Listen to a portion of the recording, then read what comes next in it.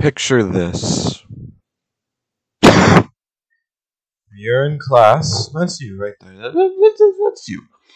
And you're learning about prime numbers, those beautiful, magnificent beasts of mathematics that everyone knows and loves. Other numbers look at them and think, God, I wish that were me. Now you learn that the definition of a prime number is that it is a number that can only be divided by 1 and itself. Now what comes to mind after you learn that? Is it A? Wow, these things are awesome. I want to dedicate my life to searching for them. Is it B? Damn, these things are great. Is it C? I love these things. Or is it 3? Is 1 a prime number? It can only be divided by 1 in itself. Now picture this. You ask your teacher that question, and they tell you, yes, 1 is, in fact, a prime number.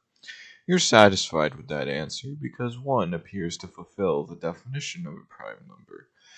It's a number that can only be divided by 1 and itself, which is 1. But your teacher would be wrong, and by extension, you would be too.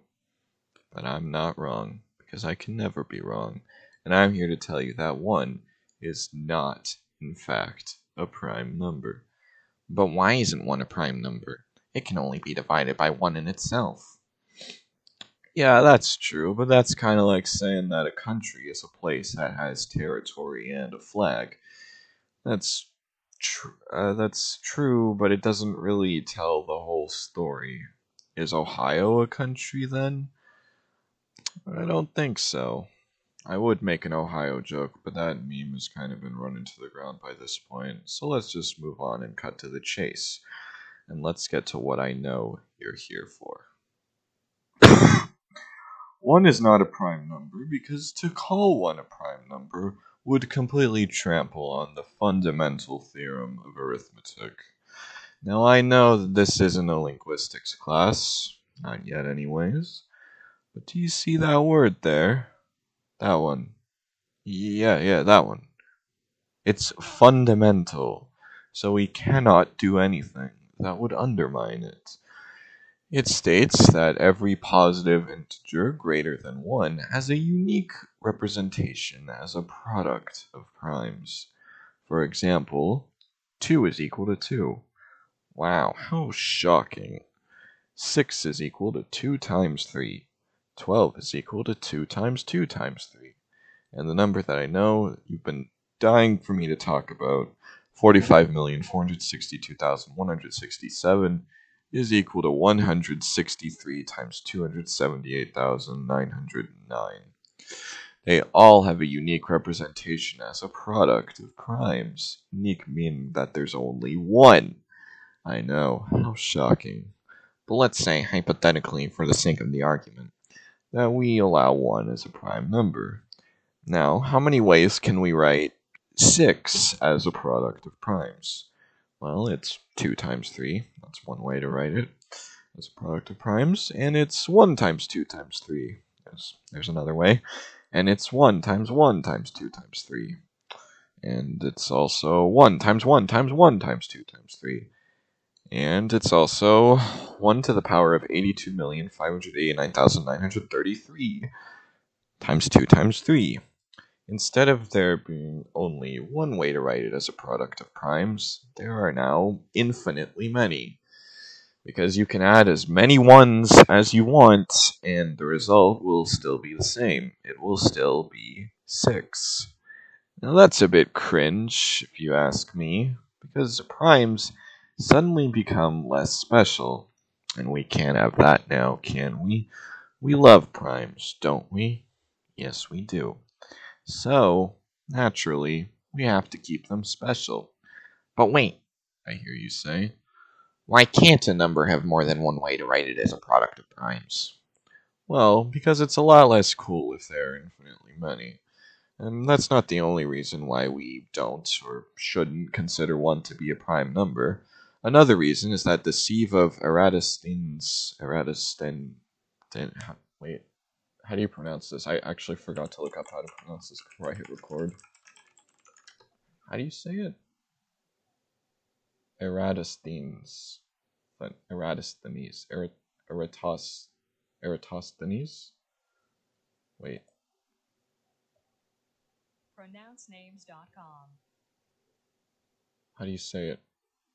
Eratosthenes. Eratosthenes, okay. I'm gonna leave that in the video. The sieve of...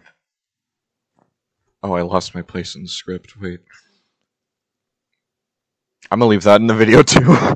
The sieve of Eratosthenes wouldn't work properly if we said that 1 is a prime number. Now let's write every number from 1 to 100. And then let's cross off every second number except 2. So let's do that. Very nice. Oh yeah, that's what I'm talking about. So 3 remains. So now let's cross off every third number except 3. Ooh, very good. 5 remains. So let's do every fifth number except 5. Of course, I shouldn't need to specify that at this point, but still. Now let's do every 7th. And 11th.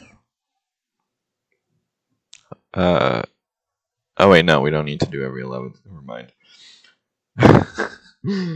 The results give us every prime number from 1 to 100. Now isn't that beautiful? Now let's reset it and call 1 prime. So let's cross off every first number except for 1. That's a weird sentence to say, but let's do it anyways. Basically what that means is let's cross off every number aside from 1. Suddenly, 1 becomes the only prime number. And all the actual prime numbers, 2, 3, 5, 7, so on and so forth, all become non-prime, or as we say in the prime world, they become composite. Now that is definitely something that we don't want, and it would happen if we called 1 prime. But wait, I hear you again. I hear you say again. Can't we call 1 prime but exclude it from the sieve of Eratosthenes? Why would we do that? The sieve of Eratosthenes is supposed to generate primes. If we have a number that we're calling prime, why would we exclude it? That's like excluding me from a convention of cool people, or excluding chips from a bag of Lay's. If you want to call 1 prime, then you have to acknowledge that it functions much differently than the other primes. 2 times 3 will always equal 6, but if you add another 2, the result is 12.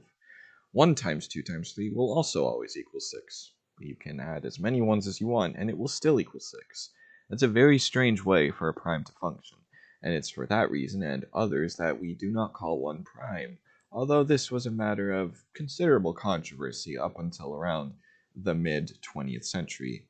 Me personally, I have even seen trivia games listing questions such as, except for 1, name the first 10 or so prime numbers. And that really boils my blood. That really Mondays my Garfield, personally.